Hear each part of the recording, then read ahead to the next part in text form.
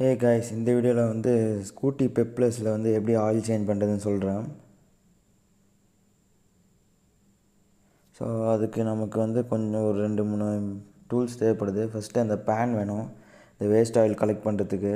அப்புறம் 10mm Alan key வேணும், ஏன்னா ட்ரெயின் போல்ட்டு கழட்டுறதுக்கு. அப்புறம் வந்து ஒரு நோஸ் பிளேயர். ஸோ இது எதுக்குன்னா, அந்த சைடு இன்ஜினில் இருக்க ஆயில் போர் பண்ணுற இடத்துல வந்து ஒரு பிளாஸ்டிக் கப் இருக்கும் அதுக்கு. அப்புறம் கேஸ்ட்ரால், இன்ஜின் ஆயில். நான் கேஸ்ட்ரால் தான் யூஸ் பண்ணுறேன். இது வந்து 300 ருபீஸ் நினைக்கிறேன். ஸோ இப்போ நம்ம ஃபஸ்ட்டு கழட்டிக்கலாம் ட்ரெயின் போல்ட்டை. கீழே காட்டுறேன் உங்களுக்கு. அதான் ஸ்கூட்டி வெப்ளஸில் அங்கே தான் இருக்கும் ட்ரெயின் போல்ட்டு. ஸோ நம்ம 10mm ஆலன் கீயை வச்சு தான் அதை கழட்ட முடியும். நான் ஆல்ரெடி கொஞ்சம் லூஸ் பண்ணி வச்சுருக்கேன். ஸோ வீடியோ லென்த்தாக போகக்கூடாது அப்படின்றதுக்காக, பார்க்குறது உங்களுக்கு ஈஸியாக கழட்டுற மாதிரி இருக்கும். ஏன்னா நான் ஏற்கனவே லூஸ் பண்ணி வச்சுட்டேன்.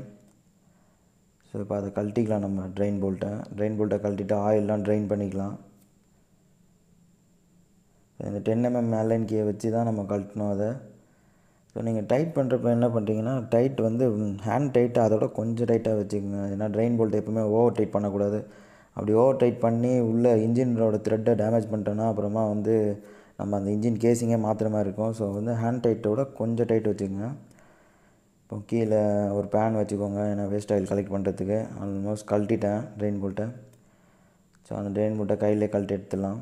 லூஸ் பண்ணிட்டீங்கன்னா போதும்.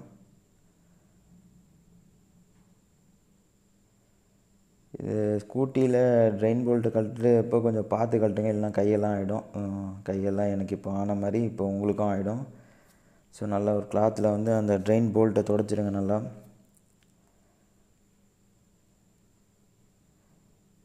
இதுதான் அந்த ட்ரெயின் போல்ட். இப்படி தான் இருக்கும் ஸ்கூட்டி பெப்ளஸ்து. ஸோ உள்ளே ஒரு ஆயில் ஃபில்டர் ஒன்று இருக்கும், அதையும் நம்ம வெளில எடுத்து க்ளீன் பண்ணோம். அந்த ஆயில் ஃபில்டர் எதுக்குன்னா, நம்ம இன்ஜினில் இருக்க டர்ட்லாம் அதுதான் பிடிச்சி வச்சுருக்கோம். அதையும் நம்ம கழட்டிட்டு க்ளீன் பண்ணோம். அதையும் ஓரளவுக்கு வந்துருச்சு, எல்லாம் இன்ஜின் ஆயிலும் வெளில வந்துருச்சு. இப்போ அந்த ஃபில்டரை வந்து நம்ம கழட்டிக்கலாம். அதை வந்து நான் சும்மா ஒரு சுற்றி விட்றேன், உள்ளே இருக்க ஆயில் எல்லாம் வெளில வரணுன்றதுக்காக சும்மா ரொட்டேட் பண்ணுறேன் கையில். ரொட்டேட் பண்ணி முடித்தோடனே நம்ம அதை எடுத்துக்கலாம். சும்மா லைட்டாக நீங்கள் புல் பண்ணாலே வந்துடும். அது அவ்வளோவா ஒன்றும் இதுவாக இருக்காது, டைட்டாக லைட்டாக கையில் பிடிச்சி இழுத்திங்கனாலே வந்துடும்.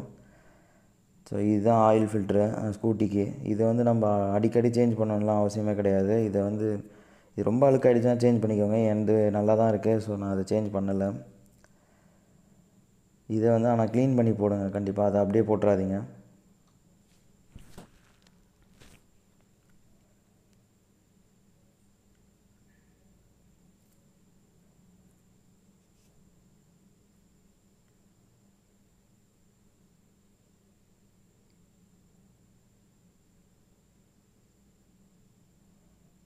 இப்போ வந்து அது எல்லாத்தையும் க்ளீன் பண்ணிக்கலாம். ட்ரெயின் போல்ட்டு, அப்புறம் ஏர் ஃபில்ட்ரு, ஃபில்ட்ரு, ஆயில் ஃபில்ட்ரு. அந்த ட்ரெயின் போல்ட்டில் வந்து ஒரு ஓரிங் ஒன்று வரும், அதை மிஸ் பண்ணிடாதீங்க. அதையும் கொஞ்சம் தொடச்சி போட்டுக்கோங்க. அந்த மாதிரி லாக் பண்ணிவிடுங்க. ஸோ எல்லா ஆயிலும், வேஸ்ட் ஆயில் எல்லாத்தையும் எடுத்துடுங்க. நான் அவ்வளோ தொடச்சிட்டேன் ஆயில் இல்லை. ஸோ இப்போ இந்த ஃபில்ட்ரு நம்ம உள்ளே மாட்டிடலாம். இதுவும் நான் க்ளீன் பண்ணிட்டேன், பார்த்தாலே உங்களுக்கு தெரியும். ஸோ அந்த ஃபில்டரில் டர்ட் இருக்கான்னு செக் பண்ணிக்கோங்க. இது மாதிரி மெட்டல் பீஸ் அந்த மாதிரி இருந்தால் கண்டிப்பாக மெக்கானிக்கிட்ட காட்டுங்க. ஏதாச்சும் உள்ளே ஏதாவது ப்ராப்ளம் இருக்கா, எந்த எதுவும் இல்லை, நல்லா இருக்குது, க்ளீனாக இருக்குது. ஸோ அதை நான் உள்ளே இன்சர்ட் பண்ணிக்கிறேன். சும்மா கையில் புஷ் பண்ணிங்கனாலே உள்ளே போய் லாக் ஆகிக்கும். ட்ரெயின் போல்ட் போட்டுடலாம். இப்போ நம்ம ட்ரெயின் போல்ட்டையும் நல்லா தொடச்சிட்டு போடும், ஏன்னா அதில் த்ரெட்டில் வந்து மண் அந்த மாதிரி அழுக்கு இருந்ததுன்னா த்ரெட்டு டேமேஜ் ஆகிடும். ஸோ அதையும் தொடச்சிட்டு நல்லா கொஞ்சம் போடுங்க, டைட் பண்ணுங்கள். ஃபஸ்ட்டு ஃபுல்லாக கையிலே டைட் பண்ணிக்கோங்க. அதுக்கப்புறம் லாஸ்ட்டாக வேணால் நம்ம வந்து ஆலன் கீயை வச்சு டைட் பண்ணிக்கலாம்.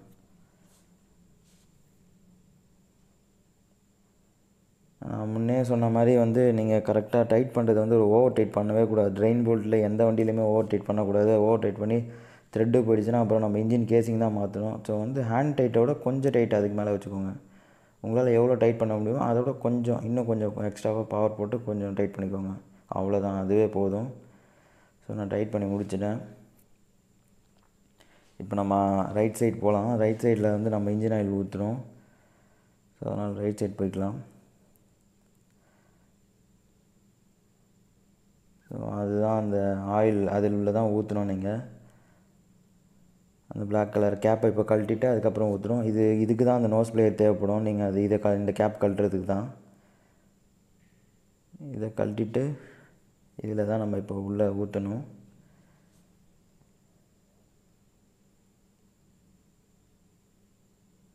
ஸோ இது எடுத்துக்கோங்க. இதிலே வந்து டிப்ஸ்டிக் வரும். இதுதான் டிப்ஸ்டிக்கு. இது வந்து ஆயில் லெவல் செக் பண்ணுறது. இதையும் நல்லா க்ளீன் பண்ணிக்கோங்க துடைக்கிறப்ப, அதாவது ஆயில் சேஞ்ச் பண்ணுறப்ப அதையும் க்ளீன் பண்ணிக்கோங்க. இந்த டிப்ஸ்டிக் எதுக்கு பார்த்தீங்கன்னா ஆயிலோட லெவல் செக் பண்ணுறதுக்கு, லோவாக இருக்கா, ஹையாக இருக்கா, மீடியமாக இருக்கா அப்படின்றதுக்காக. ஸோ இதை க்ளீன் பண்ணி அப்படி ஒரு ஓரமாக வச்சிடலாம்.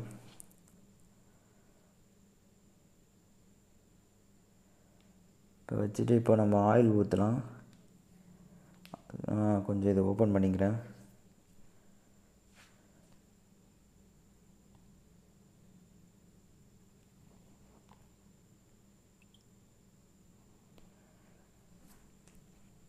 ஸோ இது வந்து ஒரு ஃபனல் மாதிரி யூஸ் பண்ணுங்கள். ஏன்னா ஸ்கூட்டியில் கொஞ்சம் ஆயில் ஊற்றுறதே கொஞ்சம் கஷ்டம்.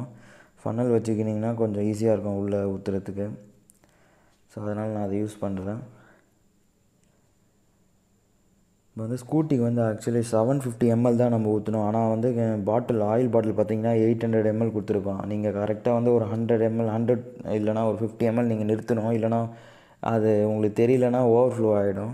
நீங்கள் அப்போ கூட நிறுத்திக்கலாம், ஒன்றும் பிரச்சனை இல்லை. பட் கொஞ்சம் எப்படி சொல்கிறது, உங்களுக்கு ஆயில் ஃபுல்லாக ஊற்றினோடனே கொஞ்சமாக இருக்கும் தெரியுமா, அப்போ வந்து நீங்கள் உள்ளே லெவல் பார்த்து ஊற்றுங்க. ஏன்னா இன்ஜின் ஓவர்ஃப்ளோ ஆகிடும். உள்ளே அது ஃபுல்லாக ஊற்றிட்டிங்கன்னா 800 ml ஊற்றக்கூடாது. ஒரு 700லேருந்து 750 ml ஊற்றிக்கலாம். அது ஒரு ஸ்கூட்டிக்கு வந்து 800 ml ஊற்றலாம். ஆனால் வந்து இந்த ஸ்கூட்டிக்கு வந்து 750 தான் போட்டிருக்கு இன்ஜினில். ஸோ அது வந்து ஒவ்வொரு ஸ்கூட்டி, அதாவது அந்தந்த மாடலுக்கு மாறும். ஆக்டிவா அந்த மாதிரிக்கெலாம் மாறும் எல்லாத்துக்கும் ஆயிலு. ஸோ இதுக்கு வந்து 750 போதும். நான் கரெக்டாக 50 ml வந்து நானே எடுத்துட்டேன். அதை ஊற்றிட்டு அந்த 50 ml வேஸ்ட்டான்னு கேட்டிங்கன்னா அது கண்டிப்பாக வேஸ்ட்டு தான். அது நம்ம ஒன்றும் பண்ண முடியாது. அதை அப்படியே எடுத்து வச்சுக்க வேண்டியது தான் பாட்டிலில்.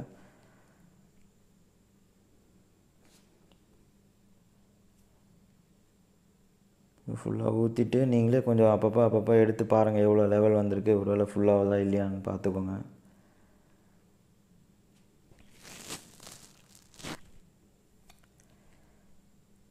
இப்போ ஊற்றியாச்சு. நான் இப்போ எடுத்துகிட்டு க்ளோஸ் பண்ணிடுறேன் அந்த கேப்பை. அந்த கேப்பையும் நல்லா டஸ்ட்டு ஃப்ரீயாக துடைச்சி போட்டுக்கோங்க. ஏன்னா அதில் இருக்க டஸ்ட் அப்புறம் இன்ஜின் உள்ள போச்சுன்னா அப்புறம் அதுக்கும் ப்ராப்ளம் வரும்.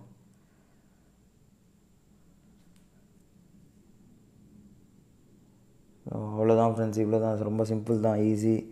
இதுக்கு என்னென்ன டூல்ஸ் வேணும்னா ஒரு 10 mm அலைன் கீயும், ஒரு நோஸ் பிளேயர் இருந்தால் போதும். அப்புறம் ஆயில் இருந்தால் போதும். நீங்களே வீட்டில் மாற்றிக்கலாம். ஸோ அந்த ஆயில் எங்கேயாச்சும் ஊற்றிருந்தால் அந்த இடத்த எல்லாத்தையும் துடைச்சி க்ளீன் பண்ணிவிடுங்க. இது ரொம்ப ஈஸி தான். நீங்களே பார்த்து வீட்டில் ட்ரை பண்ணுங்கள். வீட்டில் நீங்களே பண்ணிக்கலாம், ஒன்றும் பிரச்சனை. நம்ம இதுக்காக போய்ட்டு கடைக்கு எடுத்துகிட்டு போய்ட்டு நிற்கணும் அப்படின்ற அவசியமே இல்லை. ஒரு 20 minutes நம்மளே பண்ணிடலாம். ஸோ அந்த கேப்பை கொஞ்சம் நல்லா டைட் பண்ணிக்கோங்க. அவ்வளோதான், நோஸ் பிளேயர் வச்சு.